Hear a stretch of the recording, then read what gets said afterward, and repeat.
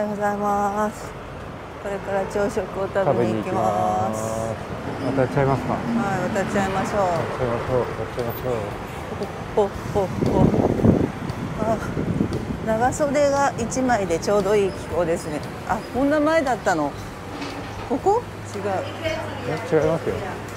ここじゃなかった。どこら辺行く？東山大王ってところが。東山大王ってのがあったんで。違うな。あそこです、あそこ。あそこ人がいっぱいいる。春入東山ダーワン。あ、ここで食べようと思います。はい。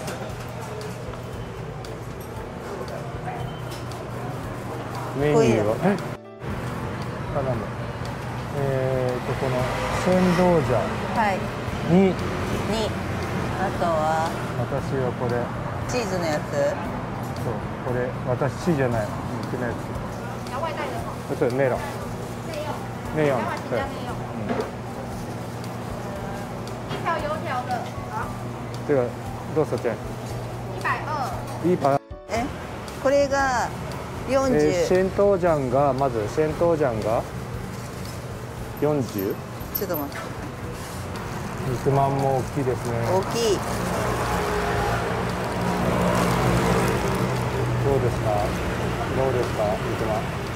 うまい。皮が甘い。皮が甘めで、肉が。はい、ちょっと待ってくださ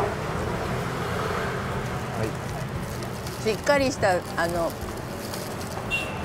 地ですね。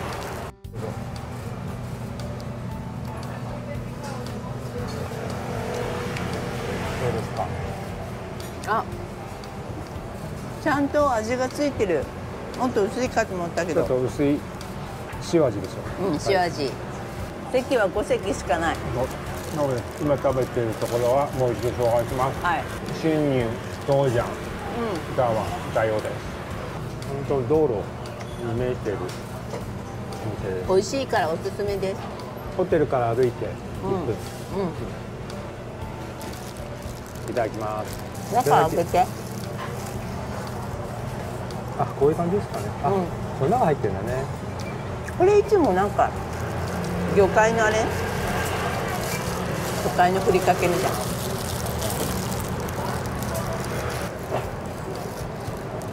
美味しい。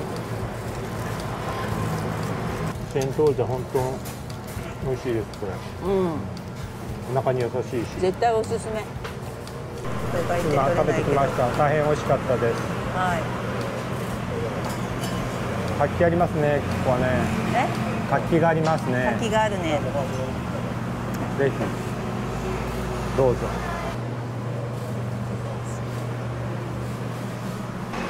はい、こちらの99番で、グリーンなんとかに行ってきます。はい。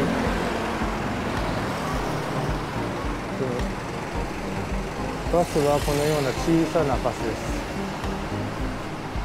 シャオバスですね。シャオバスです。本日バスからです。3月11日ですね。今の、気温はですね、台南なので23度になってます。長袖のシャツ、T シャツでちょうどいいぐらいですかね。もうちょっと温度が上がると暑くなるので半袖ぐらいになっているっていう感じの気温になってます。どこ行くの？スーツオリュース。はい、どこですか？スーピード、なんか、4つ。ジャングルみたいな。アマゾンです。台南のアマゾンにツアーに行ってきます。ではまた。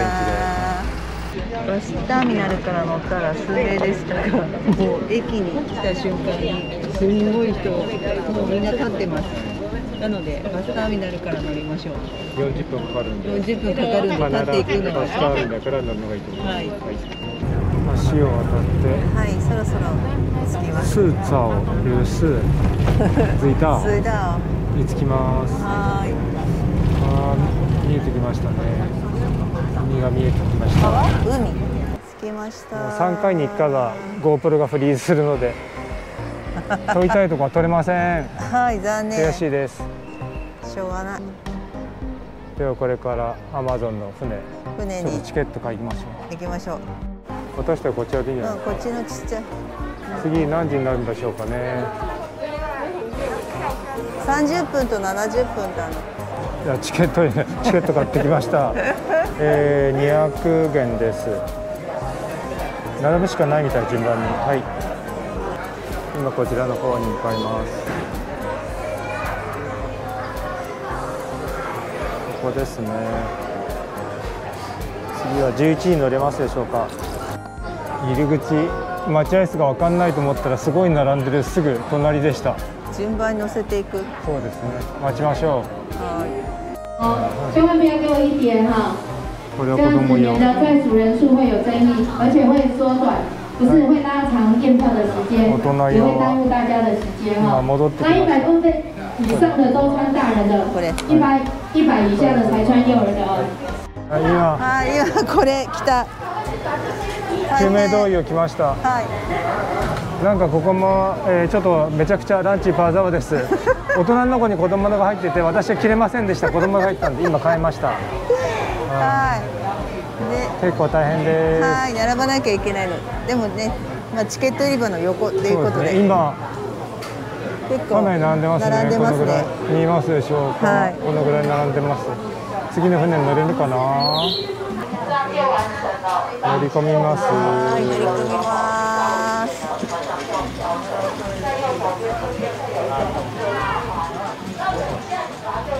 あ、これかぶる？いらないよ。危ないから。こうかぶることもできます。レンタルがあります。かぶると。どこ座る？座るとこないじゃん。座るとこないじゃん。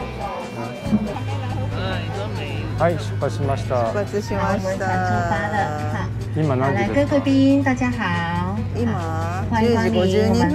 大众庙的绿色隧道。那市场就叫做红树林的故乡，所以我们今天就可以很近看到台湾有的4种红树林。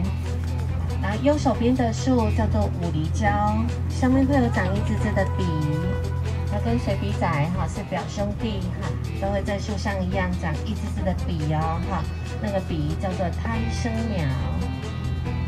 这里要会传哦。跟左边的人挥手，再见。前面有一个桥，下船后也可以从庙的旁边走这个桥过来。好，在桥上面拍照也很好看哦。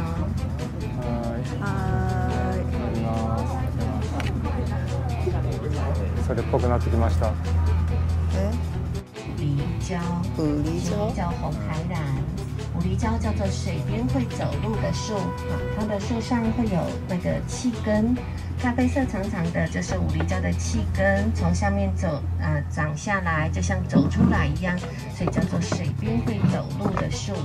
五梨蕉结冬从水里面长上来呼吸的气根，都还在。カニがいる、カニ。カニか。所以在这里稍等一下。こういうとこ住むのかな。こういうところがジャングルっぽいね。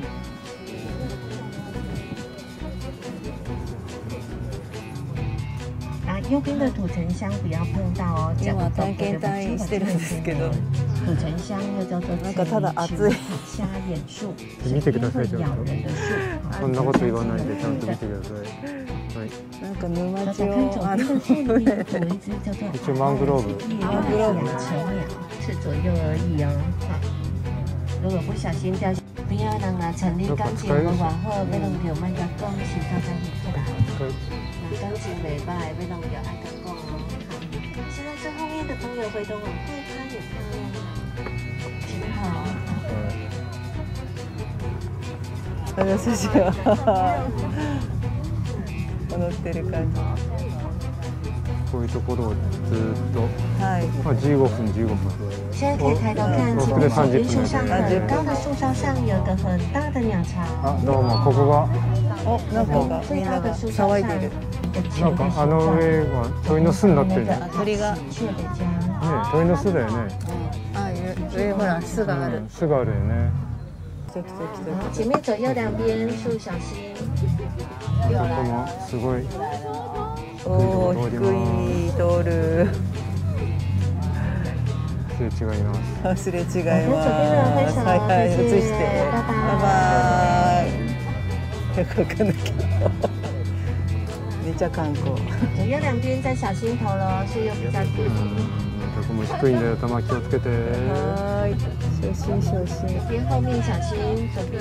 あ、なんかいいじゃない。これ。後方。いい感じいい感じ。いい感じです。頭が映ってるんで。残念です。要知道海水涨潮的时候有多高，就可以看两边地上那个一根根棒子，海茄都会下。おお、低い。ここからが。地上有湿湿的土啊，大的土堆，好，你们做的螃蟹就会很大。ここからいい感じに。いい感じに。低く低くなってる。你们做的螃蟹哈，就叫做凶狠圆轴蟹。凶狠圆轴蟹。いろいろ紹介されてるような。好啦，当里面太湿的时候，它綺麗になってきた。这么好，现在船长要把船稍微打横，来拍照，可以往前拍、往后拍，也可以自拍。好，如果有要站起来的话，要小心头哦。好，可以往前拍，也往后拍。下次来坐船，如果没有停是正常，有停是赚到的，赶快多拍几张。在这边看海耶，看对海体就来玩嘞。好，右边小心头哦。好。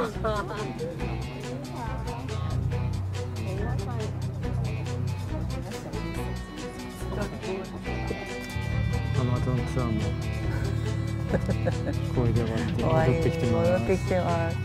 暑いね。暑い。半袖いいぐらいですね。ほら虫がいるかもしれないから。そうですね。自然保護なので、防虫スプレーは禁止になっております。虫除けスプレー。虫除けスプレーですね。はい。はい、戻ってきました。所以在庙的后面就有一个叫做荷兰种，好，以前龙跟荷兰。庙は左边的樹啦，哈，左边树上哈有长许多的笔哦。残樹。そこにどんどん脱いだものを投げ込みます。はい。はい、帰りました。戻ってきました。はい、帰ってきました。はい。暑かった。どうでしたか。暑かったね。暑かったね。暑かった。まあ普通の感動、普通想像通りでした。想像通りでした。でも、一度は来てみないと分かんないと。一度は来てみないと分かんないので、はい、しょうがない。しょうがないって言ったらこんなもんでしょう。しょうがない。はい。じゃあ次は宮をちょっと見て、はい。違うところに移動します。改装中でこの正面だけは少し見えるかと思います。中入れるでしょ。中入ってみます。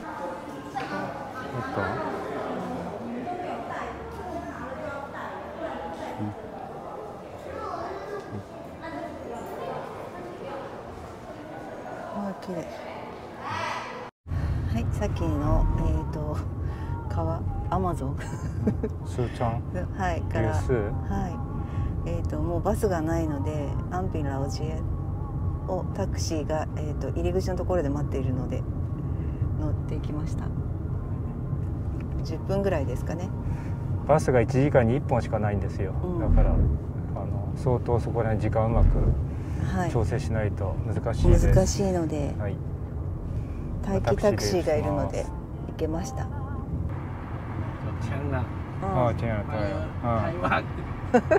台湾ちゃうね。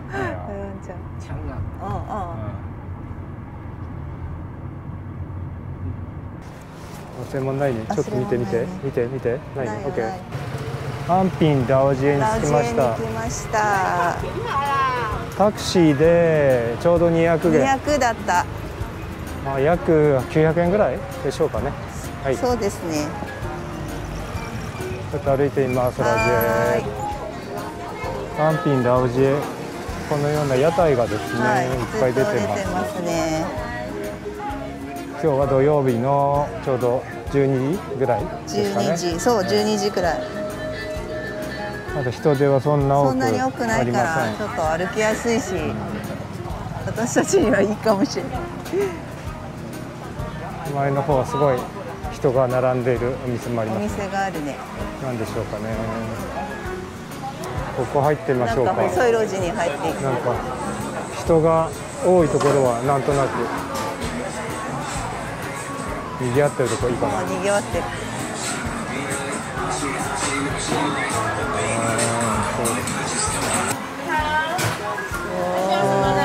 あ、これ？これ。暑そうだね。すごい暑そう。こういうとことか昨日の夜市と全く同じ看板、ですね。昨日食べたのと同じようなのがいっぱい出てる。全く価格と看板があったんで、そう。ああいう看板やってるチェーン店でしょうかね。こっちの方が買いやすいかもしれない。全く同じですね、昨日と。ね。すごい並んでるお店は何でしょうか。あ、でもあそこ持ってる？あの人持って撮ってますね。ドライフルーツじゃないの？ドライフルーツ。うん。そう。ここで買って持ってきてんだよ。今すごい人気って言ったら。あ、全部梅干しこれ。なるほど。あ、梅干しだ。日本で買ったらもっと安く。これは台南名産。ちょっと味見ていい？そうだ。私の顔に当たるのが嫌だった。当たんないよ。よいしょ。どんな味ですか？あ、私も。これきな粉とピーナッツ。きな粉とピーナッツ、日本にもある。マスク取って食べてます。あ、何やってんの？私はこっち食べよう。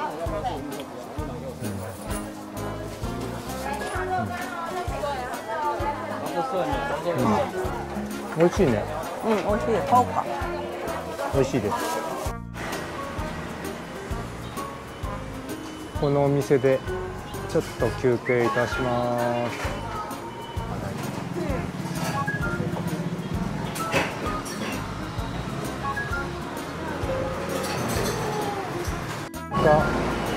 雰囲気はいいよね。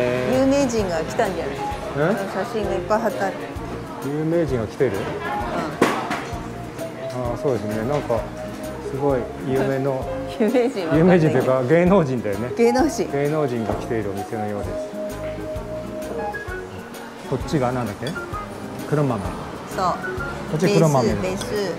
これなんかそちらちょっと。バイス白豆腐ですね。はい、この違いはこれです。これか。これ。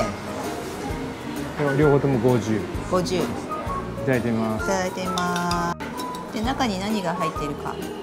餅と小豆ですね。あ、お餅だ。餅って言ったじゃん。これ。餅はこれですよ。だから今説明したじゃん。ああ、相棒はもう。これ何？ニョロニョロしてる。ニョロ。わかんないです。美味しい。美味しい。あっさりしてて。小豆の甘さのみで作られている。そう、そのまんま味付けされてますね。なんか体に良さそう。結構入ってきたお客さんがどんどん。アンピン空場に来ました。はい。ここはオランダ時代の。オランダ統治時代。統治時代の要塞。はい。ちょっとね、おしゃれな作りだっていうことでやってきました。50元。50です。はい。入ります。ああ。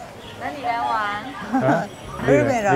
日本。日本。欢迎你哦，那里有日文的。あ、是吗？ Thank you。ここに日本語のあります。はい。これを1枚もらっていきます。はい。あの木がすごいね、綺麗だね。綺麗というかなんか特徴ありますね。これ全体の地図になります。今ここ入ってきたので登ってみましょうかね。まずはここからですね。歩いています。ここは何でしょう。あ、展望台があるかな。展望台がありますね。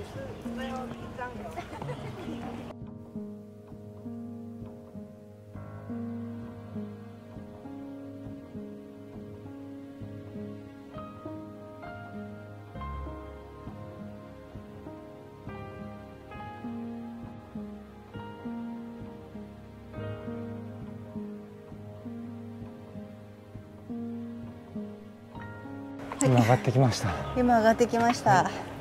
ここは歴史記念館。あ、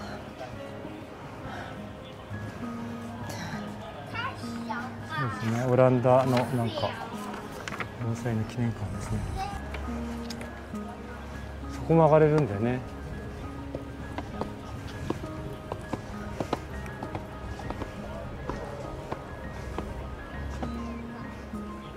今上がってきたところはこちらの階段ですね。ここは下から見た展望台の塔がありますね。要塞だったってことは、これはひょっとしてここから敵が攻めてくるのを見てたんでしょうかね。これからここを登ります。上がろう。こういう感じで、あ、入らないか。下から上がってくる。なんかお守りみたいな、みんな。はい、上がってきました。これが東側。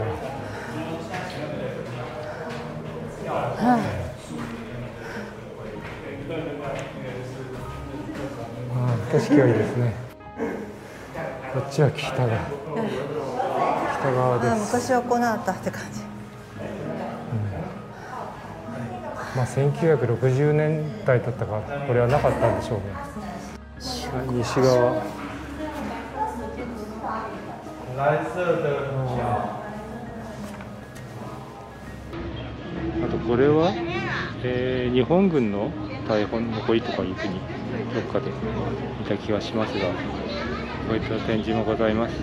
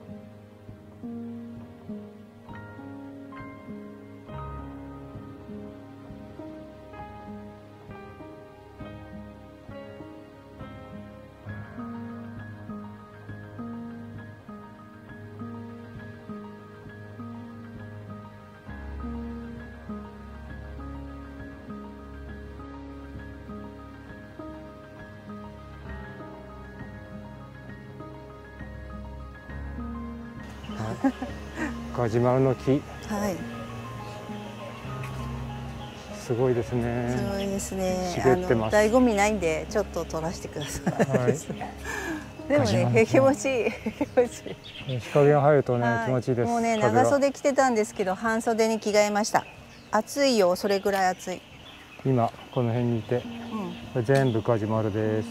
はい。こちら側は観光客がほとんど歩いていません。はい。でも一気に人増えたね。そうですね。午後からすごいね、人が増えて。この辺が。ガジュマル？ガジュマル？ガジュマル？ガジュマルやって絡みついてるのか。ガジュマル。根が生えてます。鳥がさえずってますね。あそこから顔出すとどうでしょう。もうこの門にさ、なんとか門って書いてある。これなんて読むのかな。門にこういう風に根が張ってたんですね。でもこれも切られちゃってますが、巡光で撮ると非常にこの緑がね鮮やかで綺麗ですね。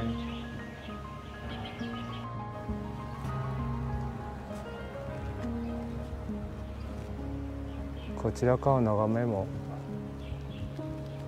いいのかな。こちらは観光客がいません。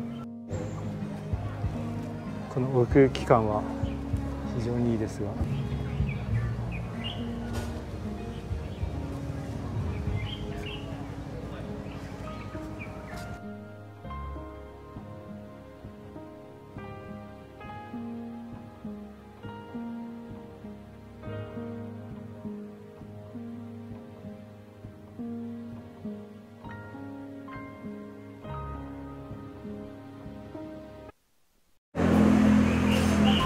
こちらで今買いました。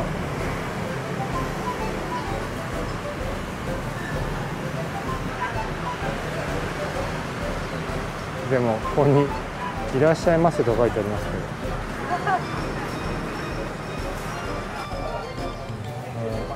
けど、一個一個作ってます。はい、説明。はい。タコですね。タコ餅とエビです。とあとは翻訳がさ、チャーハンとエビフライって書いてある。漢字を読んでくださいよ。これがゴーヤです。もういろんなものが入ってる。ゴーヤです。でこっちがエビです。エビ。ではいただきます。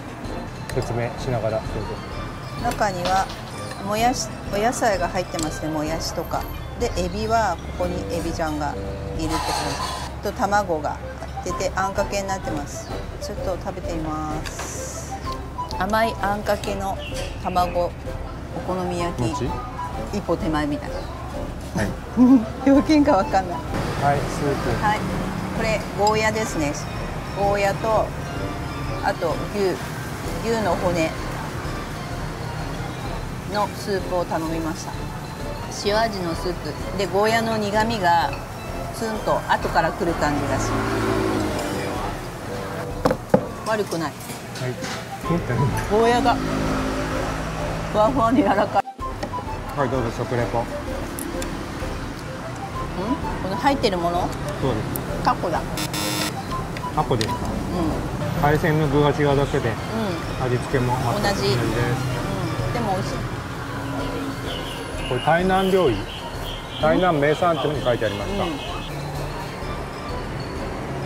70年の歴史があります。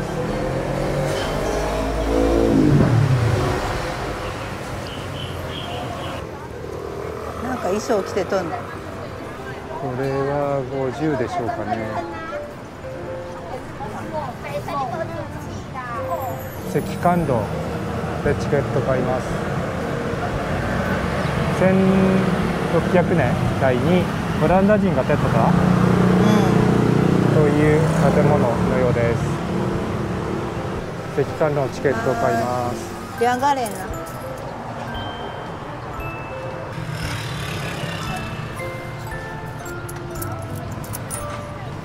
はい、買いました。はい、買いました。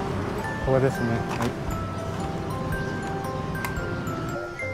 この赤岩楼ので使われている赤レンガは砂砂糖やもち米の汁、牡蠣の殻を灰にして調合したものを使われるそうです。なので、頑固な土台になっているとのことです。はい、これからこんな入ってます。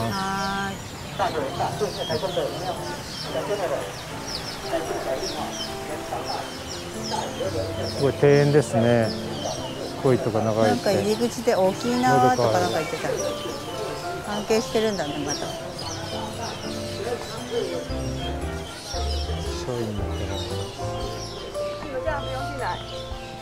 ああ、修復中だ。反対側修復中ですね。悲しい。赤岩楼、はい、そうですね。じゃあ、これ登ってみましょう。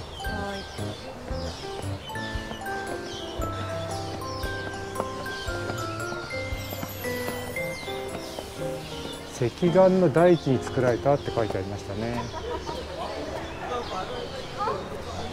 赤岩の上に上がってきました。はい。なんか緑、緑じゃない。ティファニーみたいなんかの色。カラーが。カラーが。ティファニーカラー。こちらが前面ですね。日本のお城から眺めた時もさ、みたいな感じだけど。そうですね。このような眺めですね。オランダ町ですか、オランダ町。オランダ町とのことです。今この地図見るとこういう方向になります。今ここにいるか。そうですね。でこちら側にちょっとお庭があると。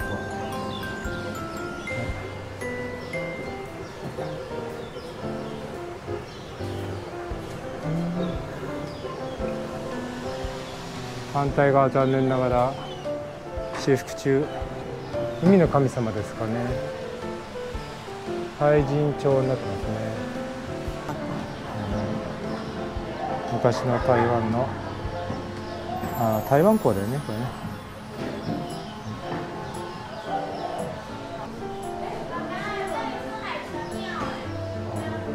昔こういった船で渡ってきたというようなレプリカが置いてあります。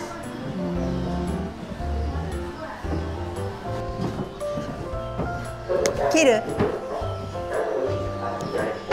はい、階段降りてきました。こ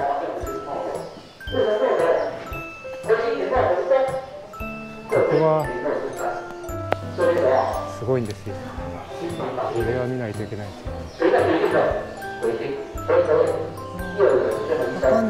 こういったガジュマルの木に多くの鳥がね鳴いてるけどさ、鳴いてるんですよね。でも糞が起こってこないとスズメかな心配だよね。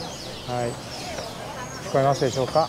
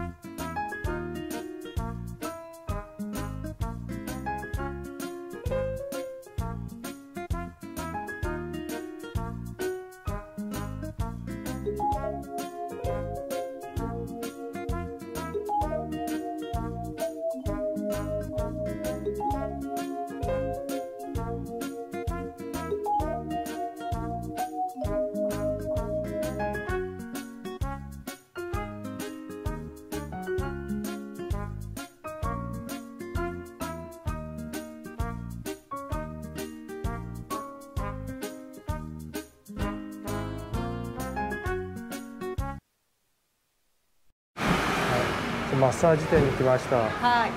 近くでここが良さそうなので、はい、口コミが良かったよ。行ってみたいと思います。はい。ジャーネさんはお疲れなので。入り口もなんかちょっと小綺麗な感じです。はい、入ってみましょう。お、綺麗だね。すごい広い。ね、綺麗だね。綺麗だ。你好。不是没有油丁。啊？啊？你说什么？什么？你说什么？不是。我要那里按摩。就是我也可以先往上飞过。不好意思。どっち？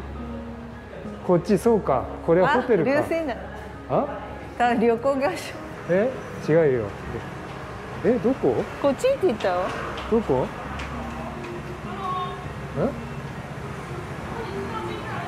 こっちか。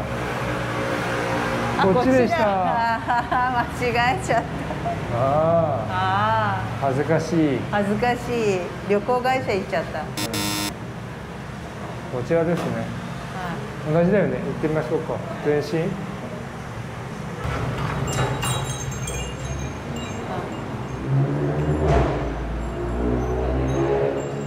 你好，按摩。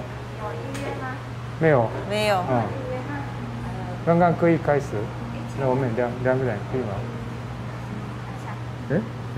千心寺，是说这个吗？千心。这个两个人可以吗？对，一样，可以吗？那稍坐一下。好。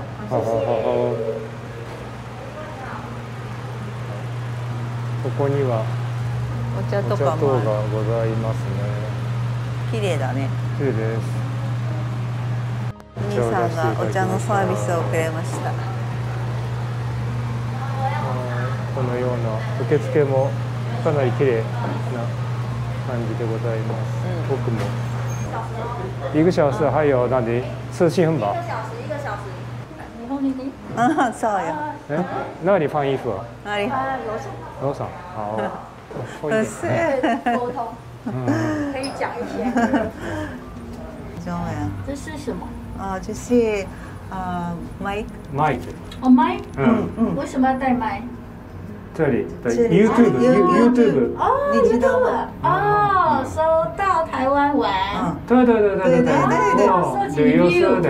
哦，收集 view，哦 ，good。所以我这里过来说，我应该有介绍。介绍。你们的。谢谢。你们的店。所以你是东京那边来？好。东京吗？东京来呀，东京来呀，对啊。是 Prologue 的节目来吗 ？TV 吗？我们的饭店你们都可以看。哦，很漂亮，漂亮的。这边还有一个餐厅配合。哦，餐厅吗？对，旁边的话那一个住宿饭店是我们关系企业。哦，是吗？看到我这里。他们是日本的 YouTuber。工作不一样的，哎，前面吗？前面去。这里啊，好，这里哦。然后我们会准备到一套的和服，哎，放衣服的，哎，这是和服。好。那你衣服可以挂在这边。好的。小姐那边好，可以好。好。いいね。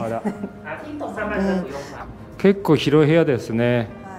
こちらで今服を着替えたら1時間の全身マッサージをやってまいります。はい、で着替えます。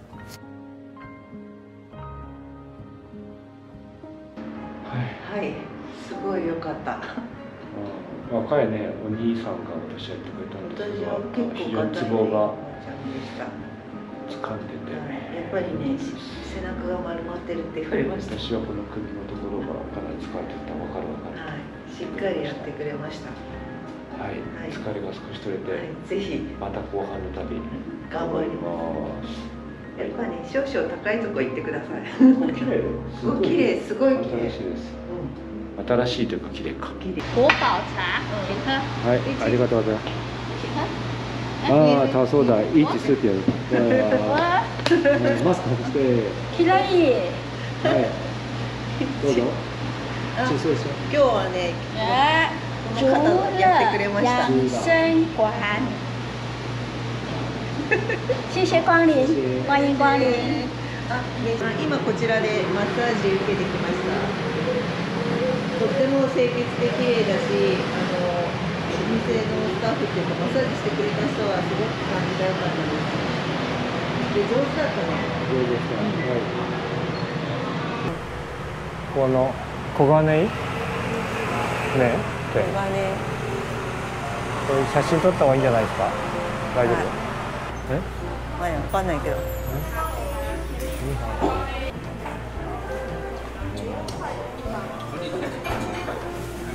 何？奥はいいね。奥がいいか。あ、美味しそう。一番荷物置けるじゃん、ここ。荷物っていうか広いから。綺麗なんだよね。作ってるところ取ってくる。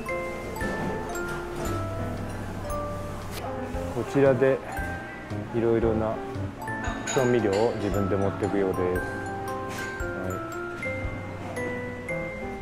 こちらでいろいろ作っているようです。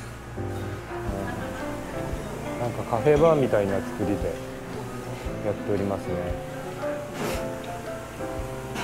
で、これは後から追加ができるような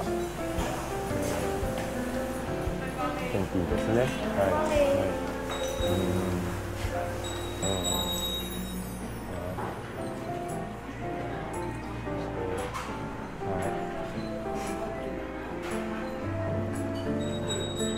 はい、取っておきました。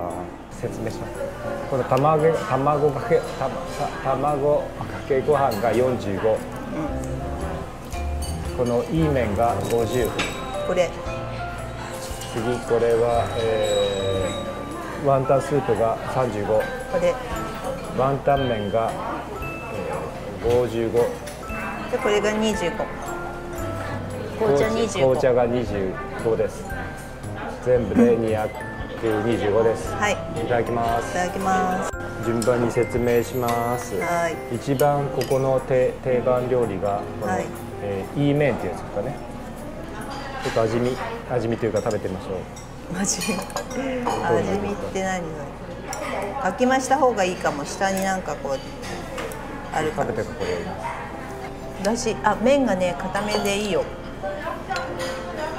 かなりね薄味。薄味でこういう調味料をちょっと入れる。麺はもちもちしてますね。これ味噌みたいな。乾麺だからインスタント麺をもちもちしたような感じ。次卵かけご飯。すっごいねご飯、もりもり入ってる。硬い。醤油ご飯にかけてちょっと食べましょうね。食べましょう。もう知らないけど。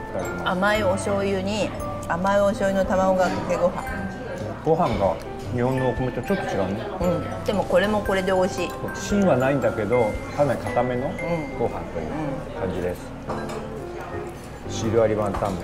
はい。麺は同じなのでスープをこれもかなり薄味ですね。自分の好みで。やっぱり調味料いっぱい向こうにある。調味料いらんのでワンタンいただきます。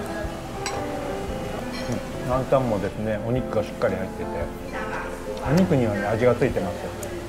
うわすごいじゃん。コメントできてんじゃん。このワンタン美味しいですね。ちょっと待って。私食べる。うっすら八角かなんかの。ということはそうです。次は最後ワンタンスープ。はい。ワンタン。もうスープ同じだと思いますけど。ちょっと違うんじゃない？ちょっと違いますね。違うじゃん。こっちの方がラーメンっぽい。ラーメンの薄いスープって感じ。ワンタン同じだと思います。ワンタンうまいじゃんか。ワンタン美味しい。結構おすすめの店多いね今回。これ美味しくいただきます。やってきました。今日カオションに行く電車です。